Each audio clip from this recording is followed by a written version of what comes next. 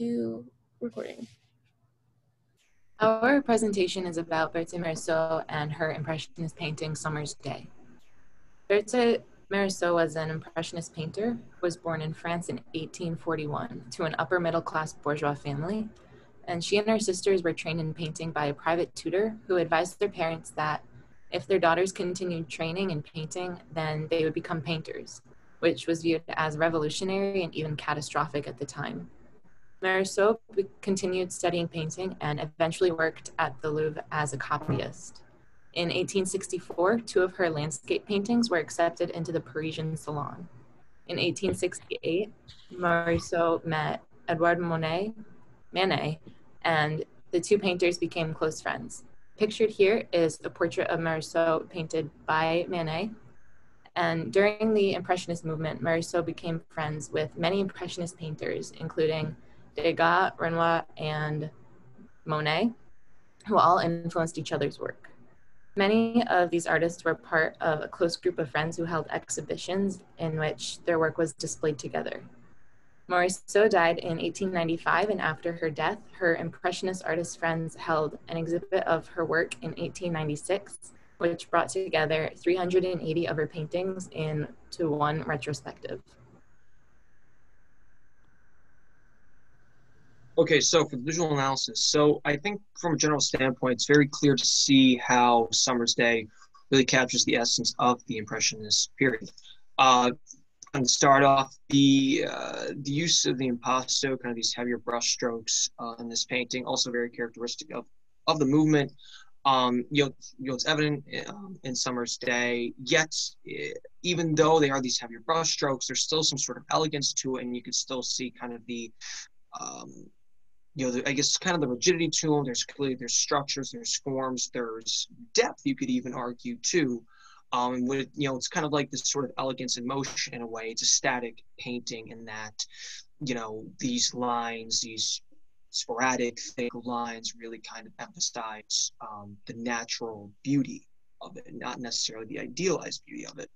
Also falling in line with the Impressionist theme, where the painter would paint what they see themselves, not painting an idealized world. So, and being out in nature, especially as this painting is out on the water, boat, really kind of captures that more so, really kind of bringing in those two, the whole natural element really coming together.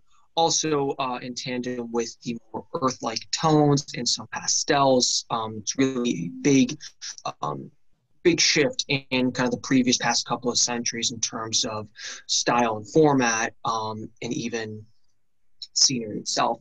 This really also does an excellent job too for putting her on par with Monet. And from a historical standpoint, the painting was made in the Bois de Boulogne, which was a large park located on the western edge of Paris. And the idea to create the park came from Napoleon III, because he had a vision to make it available for both rich and regular people. And during the time of Impressionism, a lot of times artists like to paint in public outdoor places, or at least begin painting outdoors, and then they'd finish in their studios rather than in the set location. And we know this is called en plein air. And they did this to observe the colors outside the official setting of the studio, almost to gain like the authenticity that came with it. Morisot actually stood out a lot because she was a woman, and a lot of women didn't really paint outdoors much because of that. In fact, most of Morisot's works depicted the life of women in more intimate and private places, like this painting called Studying the Violin on the right, painted by her in 1992 to 1993. But Morisot was still successful in defining herself as an impressionist amongst the other male artists of the movement. She was the only woman to exhibit at the Société Anonyme des Artistes Sculpteurs Graveurs, which would become known as the first exhibition of the Impressionist movement. Okay, and then just to put things in perspective, I'm comparing Morisot's Summer's Day to Auguste Renoir, another Impressionist painter of the times, La Yule, or the Skiff.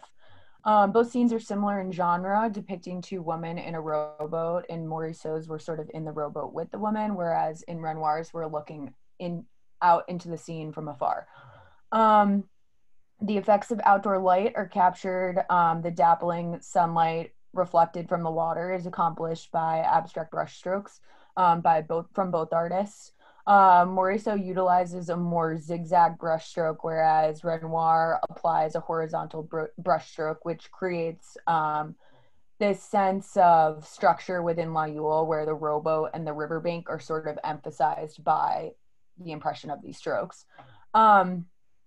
Morisot sticks to a more earth tone palette with the exception of the pastel colored hats, whereas Renoir usually utilized more of a broad range of colors, and he really utilizes orange and its complementary color blue. The woman on the left in La Yule is positioned dead center, as well as in Morisot's piece. Both of their presences are sort of like held in place by a pin, which is like the function of holding it all together. And in Renoir's, this pin is sort of in the shape of the rowboat's oar, whereas in Morisot's, it's the shape of the diagonal line of the rowboat. Both apply a more traditional sense of atmospheric recession. The distant tree line and the sky on the top of both pieces draws the viewer's attention downwards to the rest of the scene.